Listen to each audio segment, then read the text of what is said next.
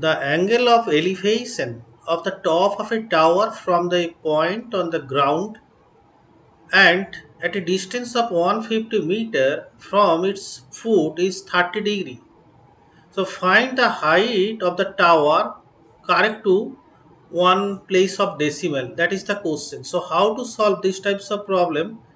First you have to draw a triangle and put the angle. If it is 30 degree and it is written that the distance is 150 meter from its roof. So it is one. So AC will be 150 meter and its height, that is the BC, is not given over the in the question. So we have to find out the correct height, that is the measurement of BC. So take BC is equal to suppose x. So as we know that tan theta is equal to height divided by base, that is the BC by AC.